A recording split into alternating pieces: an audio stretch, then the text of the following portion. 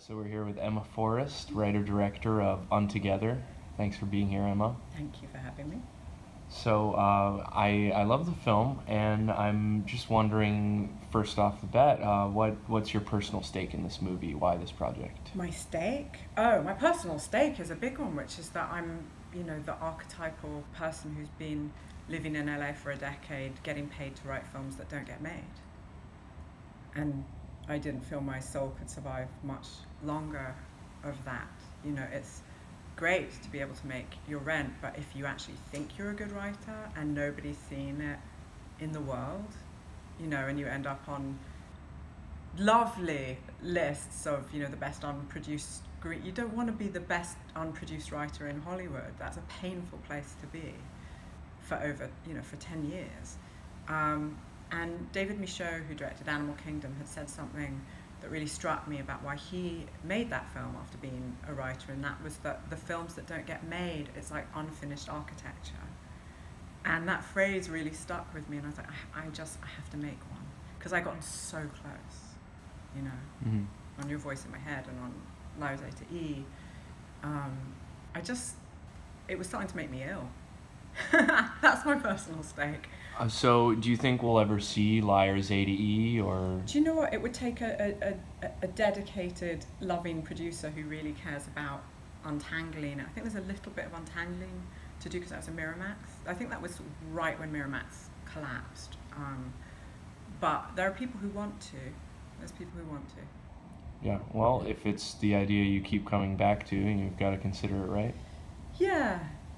Yeah, I mean, that at this point is a period piece, right? Because it's all set during the election of Obama. Maybe people's souls would be soothed by having that optimistic period dystopian fiction piece. Sure. Now. The more time goes on, the more interesting parallels it might have. Yeah. And what about Voice in My Head? Do you think that'll ever surface? I actually, I might direct that next. Because it's been so long since I wrote the book. I say that, by the way, with the confidence of someone who is believing that they'll ever be allowed to direct another film again, but let's just go with that version. That casual, I might direct that next. I'd like to direct that. I feel I have enough distance on it, and you may or may not know there were directors that got really close on making that one. And but I think hey, I've lived in California long enough to be allowed to say things all happen for a reason, and I think that maybe I am the one that's meant to direct it. So how about the level of autobiography in Untogether? What's your personal stake emotionally or thematically? I mean, always, everything. She even says it in the film, when it hits the page, it's mine. I think you might be hard-pressed to find a female writer-director who doesn't believe in the Nora Ephron maxim that everything is copy. For me, it's sort of about taking experience and straining it through imagination. That's something I talk about a lot, because I wrote it when I just got together with Mendelsohn, and all of the characters are a combination of me and him. And what was fun was taking the more obviously Emma character, which was Jemima, and imbuing her with Ben qualities, and then taking the character that Ben was playing and feeding him lines that I'd said to him, consistently, and hearing him say it back with like real authority, things that he'd actually been furious at me for saying. It's the things that I love are personal. I'm interested in people. Like when I get in a cab, I want to know the driver's story. So when I see a film, I want to know about the person making it, and the way to know is there in the words and in the visuals. Yeah, so how has your extensive journalism background kind of influenced maybe your screenwriting style in terms of observing real-life characters? It's actually, it's more been really good emotional prep for having a lack of sentimentality about what you have to cut, because I got so used over so long to working hard on a piece I really cared about, and then you'd open up the newspaper and, like, you know, 3 paragraphs in the middle were missing, and you live with it. And, you know, it is the classic Apocalypse Now Redux theorem, where, you know, that has some of the best work that Coppola's ever done, but it stops the story dead. So it can be there, and I'm really unprecious about cutting, and I think I was, and actually people around me, the producers, were quite pleasantly surprised about that. Sometimes there was an actor or two who was less pleasantly surprised about, well, we're going to lose that scene. But yeah, I'm pretty at ease with that. Is that a skill that you've developed, kind of being able to distance yourself from your work and brutally? No, I mean, I not only accept the idea that there's the film that you write, the film that you make, and the film that you edit, but I delight in that. Like, that was just fucking glorious for me, was to be in the edit suite and go, well, I wasn't going to take it this way, but now I'm seeing it, I really love it. That's not how I wrote it. Or, you know, there's a scene in the film with Ben and Jemima. I'm not even going to say what happens, because I realised as it happened, watching with an audience, they were genuinely surprised when it did. Something happens that was meant to be, you know, gentle and accidental, and I was just watching those two together. They worked so well together, and we took it a whole other, much more aggressive, angry, overpowering way. And you know, Ben said that was one of the best days he'd had shooting since Place Beyond the Pines, and that is pretty thrilling to hear. Just the idea that it's quite rare to have a director just sort of tear it up on the day and say, let's just go this way. So how was the transition from novels and to screenwriting? I mean, I think that's where there's personally less of a transition, because actually novels, for me, they're the hardest, because, you know, you get to page 350 and sometimes it's hard. You've been alone for so long, you're like, I don't even fucking remember how old the character is, like, or what weather I said we were living through, or what month. It's just so easy to lose your way with a novel. That's the toughest thing I found, and I actually think for someone like me who can get lost in sort of like almost the New Orleans jazz parade of dialogue, that it's a really good discipline to be working under, you know, the structure of a screenplay. Like, there are, you only have a certain length of time to say what you mean. Yeah. So it was a positive exercise then, kind of how the process differed. You had to be a little more. I sound so overconfident, but if I do, and I don't mean to sound arrogant, it's really just that I love the experience so much. Awesome. Can you tell me a bit about your mood board for the film? Yes, I can. We had, I knew that for the rabbi, I wanted someone who had been iconic for so long and who we've watched age, that you really feel in safe hands with them. And it's also someone where you look at them now and you remember how beautiful they were as young men. So I had pictures of Martin Sheen, I had pictures of Donald Sutherland. It never crossed my mind that I could get Billy Crystal. It was just extraordinary to me, and then all made perfect sense, because, you know, surprise, surprise, a really great comedian is a fantastic straight actor. That was pretty special.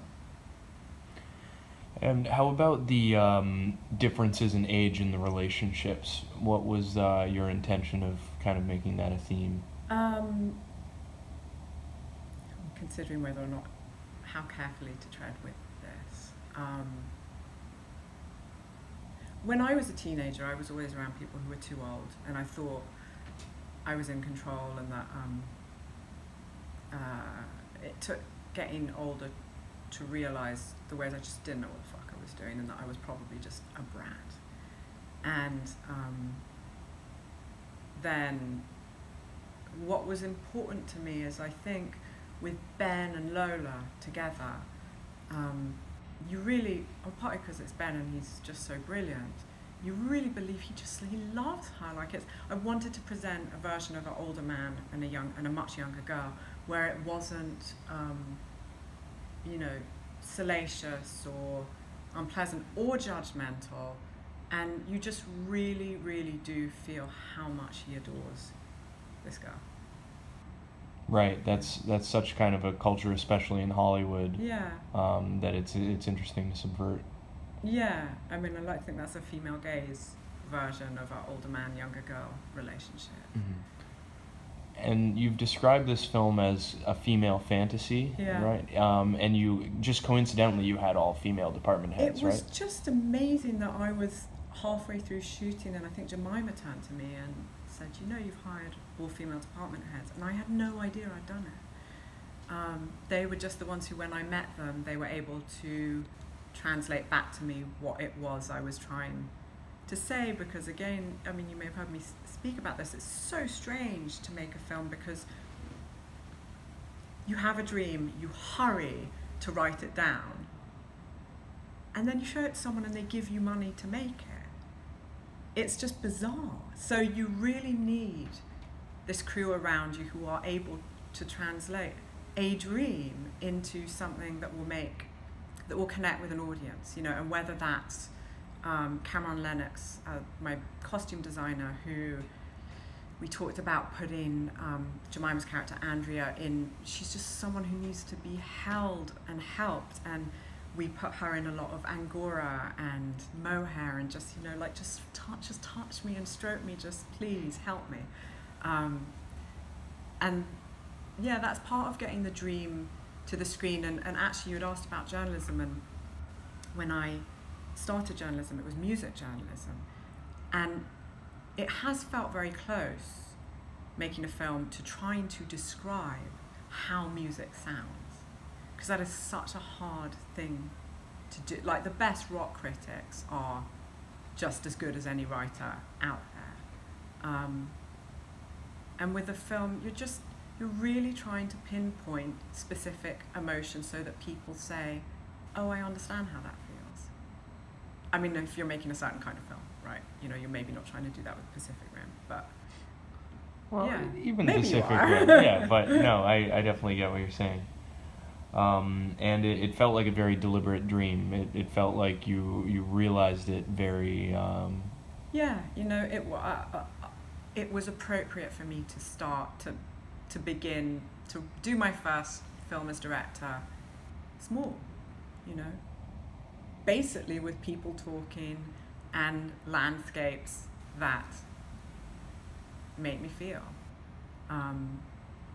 The only way it could have been a easier first time as exercise was if it was just people talking in a room, but that's not interesting to me. I'd really fallen in love with the magic of Los Angeles, and I felt like I hadn't seen that on screen, with sort of that esoteric dreaming board quality you get there, and that's where Autumn Durald, my DP, comes in, because it's just so beautiful, and everything she does looks much more expensive than it is, and she's the queen of natural light, and just evoking emotion through these incredible landscapes she shot. Yeah, I was going to ask, what was it about her work that convinced you she was right for this project? Well, I really loved her work in Palo Alto. There were several people in the movie who I was incredibly close to, who were in the same position of me, which is that they had children and felt like they had stepped back from their career to a point, and that they were ready to express that part of themselves again. Autumn was very, very pregnant when we first met. I had my baby. Jemima has 2 young children, and for all of us, we were very connected in needing to reclaim that part of ourselves, the creator. And you also mentioned that Linklater advised you to find an editor you really liked, because you were really spending so much time. There was the awful heartbreak of LaStaiti, where it collapsed in pre-production, and it's like, that is a fucking traumatic thing to get over, almost having a Richard Linklater film made, but then there was the joy of being able to reach out and say, I'm directing my first film, do you have any advice? And he did say, hire an editor who you actually really like as a person, because you're going to be alone with them in a small room for a really long time. And I really liked Sophie Corra. I loved her work in Love and Friendship, because that was a period piece that just felt so modern.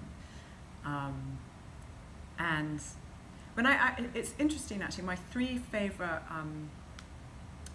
editors of the last year, Jennifer Lame, who did Meyerowitz Stories. Yeah, Meyerowitz Stories. Tatiana Riegert, who did I, Tonya, where those were just seamless, those cuts between her and Sophie in the edit room. And I, you know, that's, you hear a lot correctly from Walter Murch. You know, he's someone who actually is an ambassador for what it is to be an editor. But these women are just, they're extraordinary, and they seem to see things a different way. Yeah, the movie had it was subtle, but it was a unique kind of style of editing. Especially in the scene where the two affairs came to a head, the concert and at the synagogue. What were maybe some of the challenges or breakthroughs that you had in the editing room? Do you know what was great was that we found our editorial breakthroughs out of absolute need. It was a 20-day shoot. It was meant to be a 21-day shoot. We lost the final day, and the final day was going to be when we shot transitions. It is a film with no transitions. And we had no choice but to work with that and say, right, this has to be a stylistic decision. This is the look of the film. You know, what do you do so it's not just face cutting to face, cutting to face? You know, it was really a very hard one to crack, that intercut specifically, but we did. Something that I don't have there that Autumn and I and Sophie had really wanted, it's very much in the script, is the wildlife of LA. Like we have the coyote, but I had wanted to shoot the owls and the freaky possums and the raccoons, and I wanted those to be my transitions. And we did lose that day, so you just have to dream that part. Keep that in reserve for the next film. That's funny, because I thought it was very stylistically deliberate that, you know, there weren't so many showy transitions, and it was kind of character to character. It was deliberate because we were fucked. Why? Well, I didn't really notice. It didn't seem like something was missing, so it goes to show how how you can fix things in the editing room. And so this is the first time that the Kirke sisters appeared together on screen?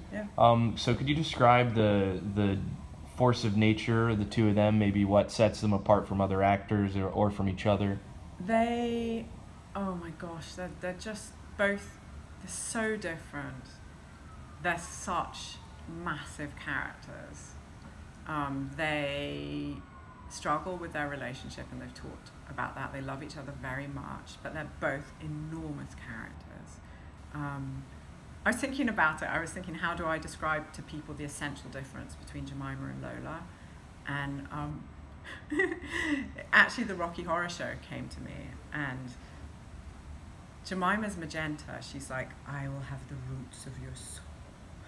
And Lola is Columbia, because she seems all American, like tap dancing, wee jazz hands, but she's actually really wanton. And I think because Jemima is such a femme fatale, Lola almost was expected to grow up being a tomboy, and there's part of her that is that, but that's really not at her core. She's profoundly sensual. They're amazing.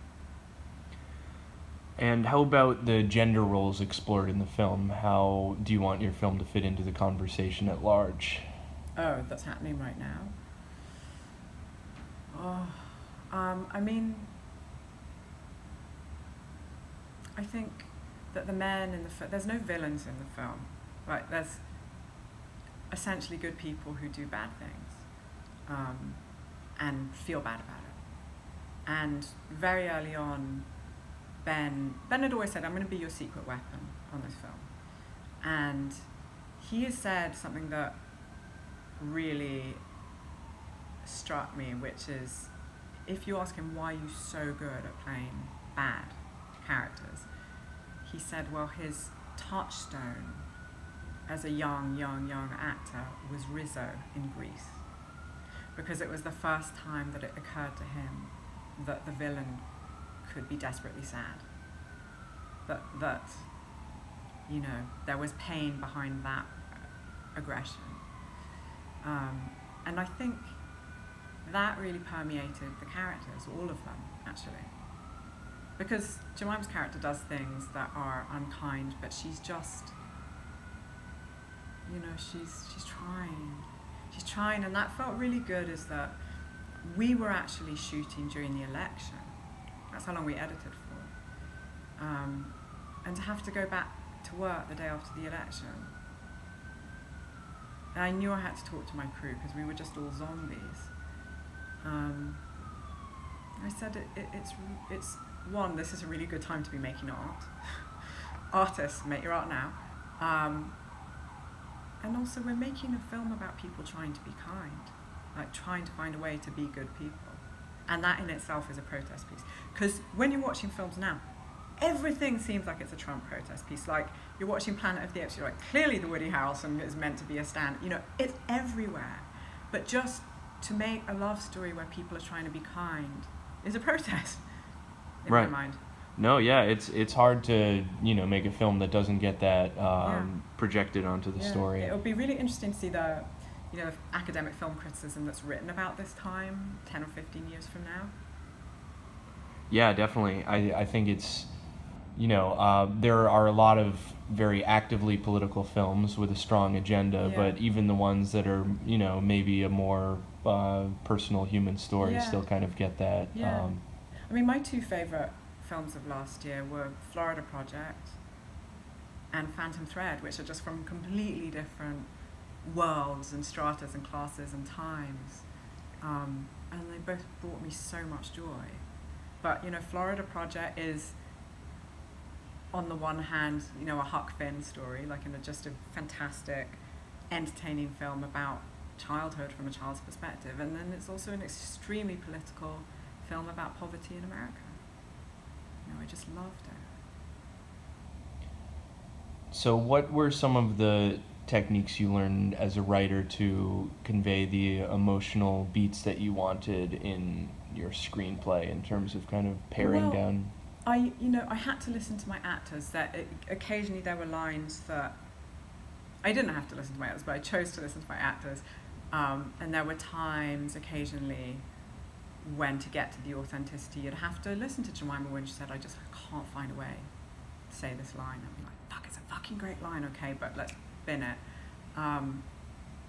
With Ben, you know, I don't want to give away like the fantastic first moment on screen that Ben has, and he was like, no, you're blowing this. This is not, you know, the correct emotional tenor for the piece. It needs to be the other way around to really express where he's at. And I listened to him. I didn't know if he was right, but it works. Emotional tenor, no pun intended. Yeah. Everything we initially assume about Jamie is true. Yeah. How does that factor into your philosophy as a writer and the kind of stories you want to tell or think are important creatively? Well, I always really read, one of my favorite books when I was a little girl was Cat's Cradle by Kurt Vonnegut. And at the very, very front of the book, before the book starts, it says, live by the harmless untruths that make you healthy and happy. And then when I was a teenager, when I was an older teenager, I was really hooked on the line by Courtney Love in the whole song where she says, I fake it so real, I am beyond fake. Liars are very rich cinematic characters, obviously. And then Jemima says to Lola, we all lie. And Lola says, I don't. But we do, and you know, they're lying to yourself, the little white lies that ease a relationship, the moments where you tell the truth and maybe you shouldn't have told the truth.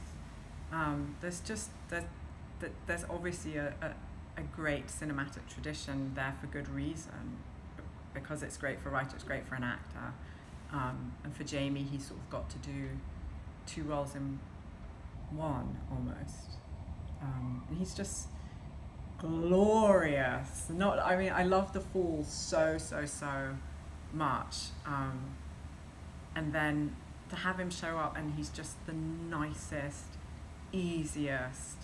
That guy could have anything he wants. When you're that talented, which I think people are really going to see in this film, you're that, conventionally handsome, and you're just like a solid, pleasant dude who makes the set so much easier and so much happier. He was just an absolute joy. Like, I would work with that guy forever if he'd have me. Awesome. I want the film to get out there and be seen, of course, because I want my work seen, but I also really want it out there for Jemima, because when I was watching in the edit suite and then when I watched it with an audience, it just felt like A Star Is Born. It felt like watching Maggie Gyllenhaal in Secretary. Like, what's happening? You can just... It's really hard to blush on screen. She blushes. You just feel the blood moving under her skin, and I think that there's always a place in Hollywood for a woman in her 30s who's a really good actor and considered beautiful but has an interesting face and seems intelligent. Like, that's why Rachel Weisz got her breakthrough in Hollywood. That's why Jennifer Connelly had her moment, and I feel that could be Jemima, that she really could end up with some very, very interesting roles. Yeah, she was terrific. Your exploration of human nature in the film, it's a lot of very lonely characters who kind of self-sabotage, whether it's individually or in their relationships. What made that kind of a theme you felt had to be kind of almost omnipresent in all the film's characters? I think that there's nothing lonelier. It's the worst thing in the world to feel alone when you're in a relationship. And that's Martin, Ben's character. And then I also had thought a lot about, I've always thought a lot about Cat Stevens and how he's really the symbol of how easy it is to fall through one wormhole that's music, into another that's addiction, into another that's religion, and how closely interlinked they all are. So you could say the whole film, although we have not a note of his music, is kind of underpinned by Cat Stevens, and just how much I've thought about him over the years in that moment when he was an incredibly famous musical star with an addiction issue who nearly drowned and came out and found God. And he was Greek Orthodox and became Muslim. I thought about him with each of these characters and their quest and their inherent decency. That feels really on point for me. I thought the movie had kind of an emotional spirituality to it. These characters are trying to reconcile their lives and just their interpersonal relationships in a very meaningful way. Yeah, thank you. Yeah. Was Cat Stevens on the mood board? Yes, I have a picture of him as a young, what Ben would call a sesame, as he calls a sexy young person, a sesame, and as a, very sort of rabbinical or imam-looking, long-bearded, older, lovely gentleman. And that they're the same person, that's the same human body, and that transfiguration is real, that you can change. Otherwise, why would you bother staying alive if it weren't always possible at any point to change?